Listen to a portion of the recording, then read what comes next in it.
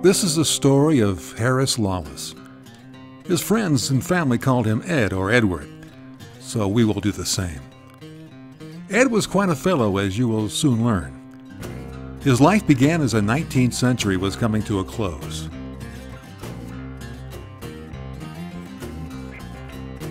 September 13th, 1892, in Emmett Township, South Dakota.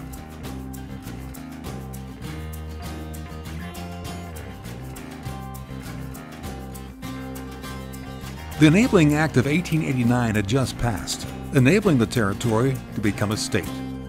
The social issues of the day centered on prohibition and women's suffrage. To really understand Ed, we need to go back 2 generations to the land of 40 Shades of Green, Ireland.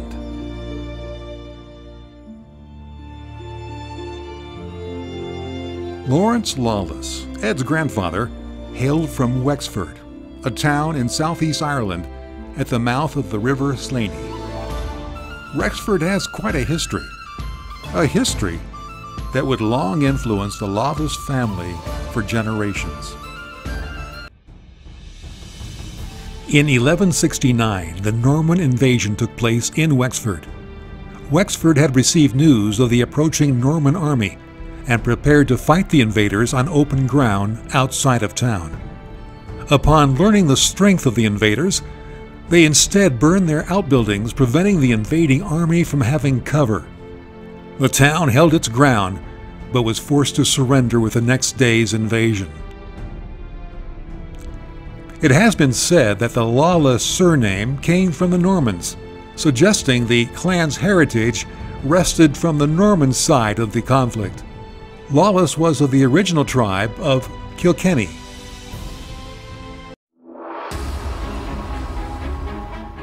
Then, on October 1649, English General Oliver Cromwell, as part of his conquest of Ireland, put Wexford under siege. Having secured the castle, he turned his guns on the town. Irish troops made a stand in the city center called the Bull Ring, but were quickly overwhelmed. By Cromwell's own estimates, 2,000 townsmen were killed. Then more slaughter reigned on Wexford with the United Irish Revolt of 1798, a fight against English rule.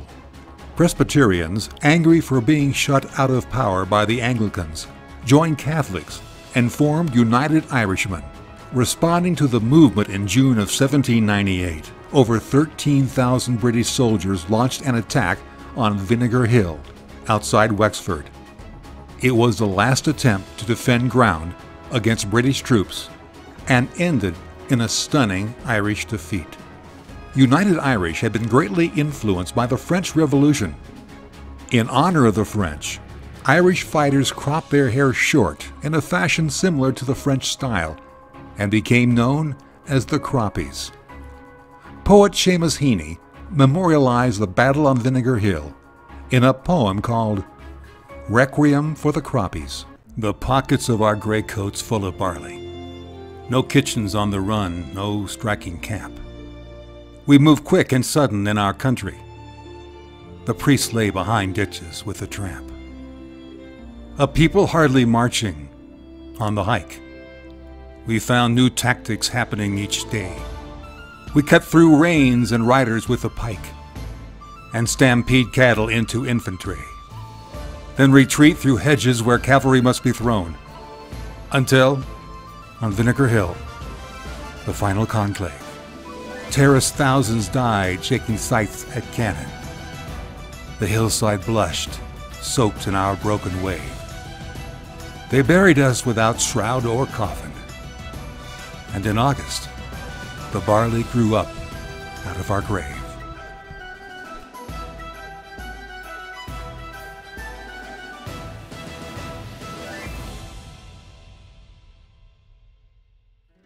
Lawrence was born in 1814, a mere 16 years from the 1798 Irish Rebellion. He married Mary McCurry Leach in Canada. She was from Northern Ireland in the town of Christendal. Mary was Irish Catholic. Lawrence was Protestant. Prior to his marriage to Mary McCurry, she had first been married to Michael Leach in Ireland. Mary and Michael, along with their 4 children, immigrated to Canada by schooner, a trip lasting 16 weeks. Tragically, just 1 month after arriving, Michael was killed by a falling tree. Lawrence and Mary met and married in Canada around 1851. The story goes that Lawrence had another wife at the time, name and particulars unknown. When Mary found out, she immediately kicked Lawrence out, although the story has never been proven. The Irish question and the resulting conflicts did much to shape Lawrence's awakening and evolution through those turbulent years. And it appears Lawrence's political activism was handed down to his son James and to his son Edward, the subject of our story. Lawrence and his son James made their way to South Dakota from Canada in 1871, seeking land made possible by the Homestead Act of 1862. Both filed a claim in Emmett Township, South Dakota. James had purchased wheat seed for his new stake, but it was stolen, forcing him to take a job on the railroad to re-earn his needed seed money. Around this time, James' future wife, Mary O'Connor, made her way with her brothers from Wisconsin and staked a claim in South Dakota as well. Eventually, the two would meet. James L. Lawless and Mary A. O'Connor were married on February 3, 1880, in Jefferson Union, South Dakota. James was 25, Mary 26.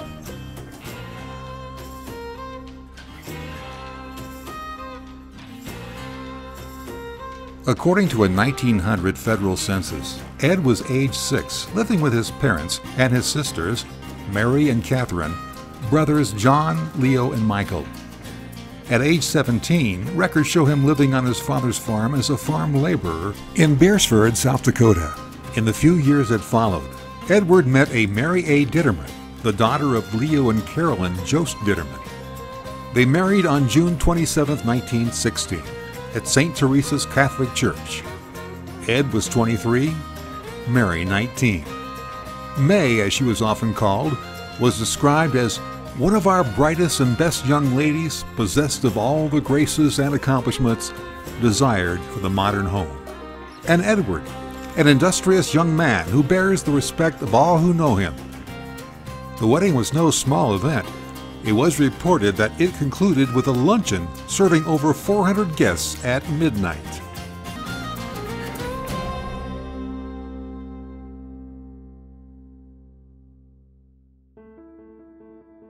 "13 months later, the couple's first child, Cleo Marie, was born on July 2, 1917. Tragically, less than a year later, Cleo died of a heart condition. According to Ed's draft card, at age 23, he was listed as having black hair, brown eyes, medium height, and slender build, living in Prairie Union, South Dakota, raising stock. Evidence of Ed's inherited activism was displayed in his becoming a charter member of a branch of the Friends of Irish Freedom in December of 1919. He was elected corresponding secretary.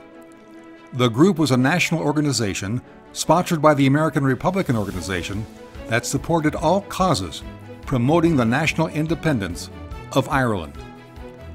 The Friends of Irish Freedom supported the 1916 Easter Irish Uprising, the most significant uprising in Ireland since the Rebellion of 1798, and the first armed action of the Irish Revolution period. The 1916 protesters took over the post office, where the only local telegraph resided. As a result, Americans learned of the uprising before England became aware. Ed's organization raised $350,000 for the Irish Relief Fund. Because Ed's organization circulated a petition containing several 100,000 signatures calling for the independence of Ireland, President Woodrow Wilson directed the Secret Service to investigate the membership and funding of the organization. It is worthy of note that the Anglo-Irish Treaty was signed in December of 1921, establishing an Irish Free State. The treaty did not include Northern Ireland. The Lawless household grew by one, when Ed and May welcomed the birth of Harris Edward Lawless on February 28, 1919. Around this time, Ed and May owned their own farm free and clear, which would serve them well as troubling times would later emerge. Then, on October 11, 1920, the family of 3 became 4 with the birth of Robert James in Prairie Union, followed 2 years later in 1922 with the birth of daughter Mary Patricia. Sadly, a few years later, on November 2, 1923, Edward lost his mother, Mary Ann O'Connor, who died in Beersford, South Dakota. She was 70.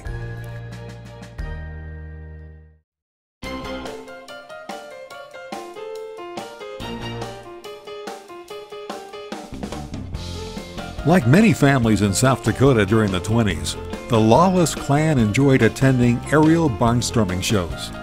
They witnessed Jenny planes performing spins, barrel rolls, dives, and death-defying wing walks. The popularity of these events was heightened by Charles Lindbergh's first solo flight across the Atlantic in 1923. On January 20th, 1924, Ed and May welcomed child number 4 with the birth of James J. in Prairie Union. 3 years later, though, Ed's father passed away at age 73 on December 17, 1927, in Sioux City, Iowa. This was followed 2 years later with Ed and May's 5th and last child, Lois Lawless.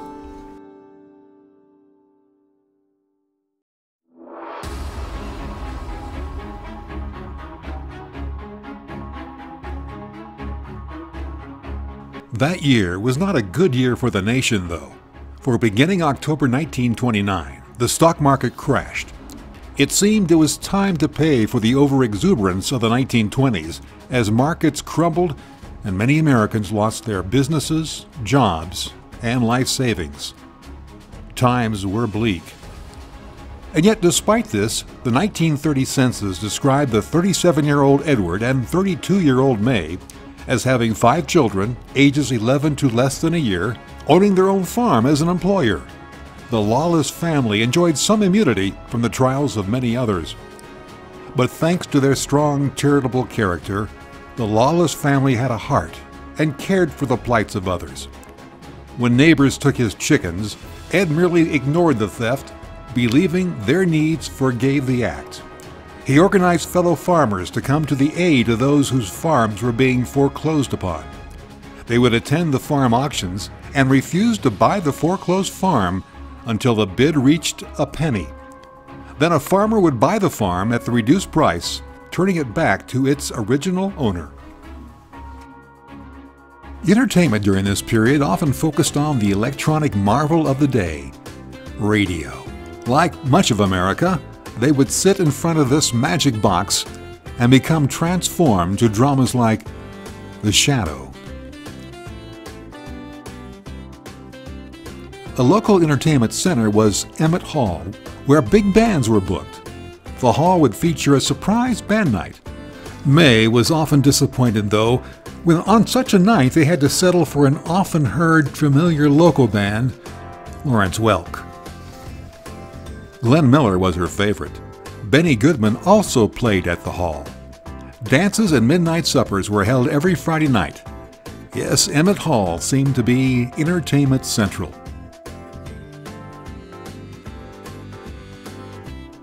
Another example of the Lawless family character was evidenced by their housing of school teachers and their work hands, with the Lawless children sharing rooms and beds. As was the case in most of rural America, education was delivered in one-room schoolhouses, with all grades in attendance.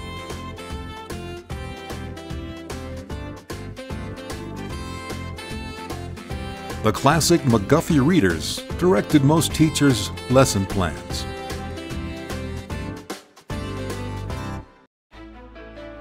Examples of Ed's activism included his appointment as secretary of the Union County Farm Holiday Association. Here he served to notify key farmers as to the status of farming strikes.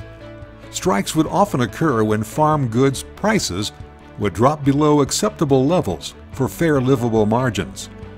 One such strike occurred when a meeting was taking place with Midwestern governors and representatives of the FDR administration. It involved the dumping of milk, as milk prices had become seriously low.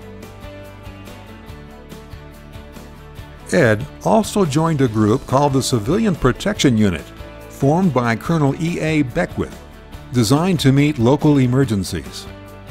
1933 and 34 began a busy period for Ed.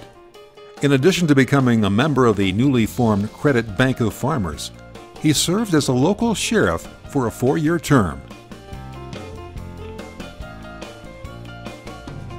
Being the local lawman had its moments. He was called upon to guard a road in which public enemy number 1, John Dillinger, was rumored to be driving. Dillinger had quite a South Dakota crime record.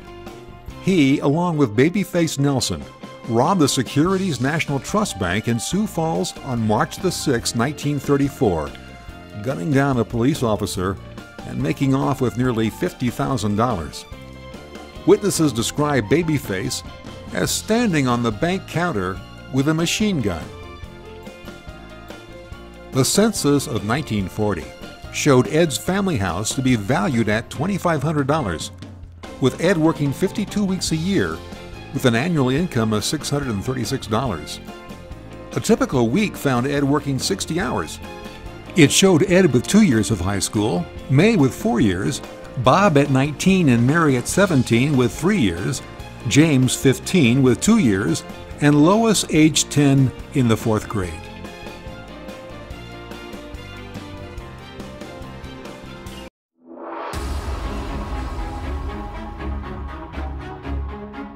In the summer of 1941, a worrisome war was raging in Europe.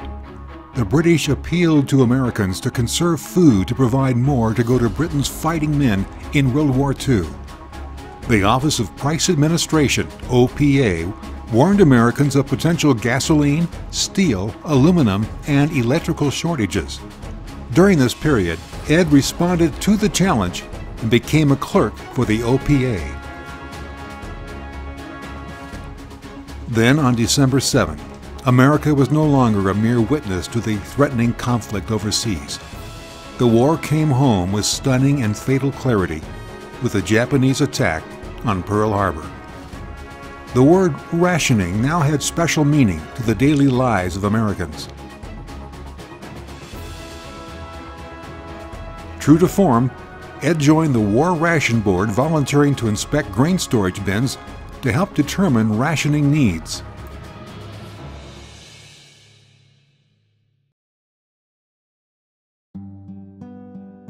In 1944, Ed left the farm and moved to town, but he remained active. He served as Union County Chairman for the Democratic Party for a number of years, ending only with his death. A young George McGovern and his wife Eleanor would often type on his typewriter when McGovern first ran for office. The coveted typewriter remains in the family to this day. Ed also worked in real estate and was a real estate appraiser. Being active just seemed to be in his blood.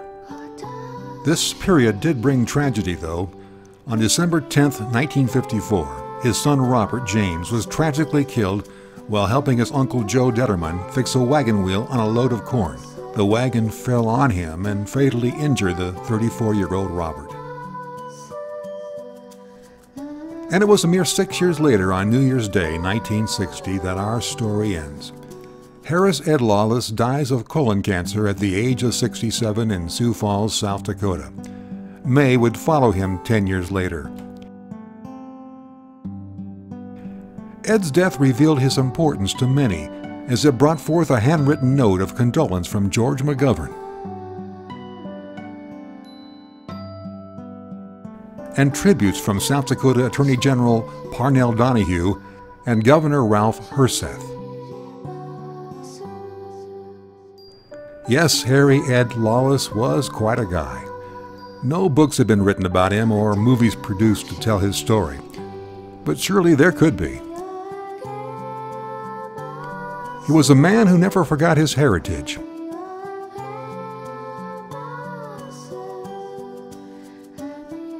his family.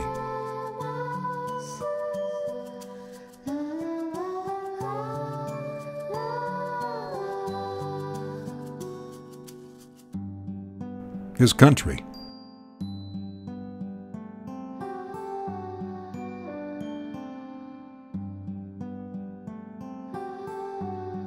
He never turned away from his values and principles.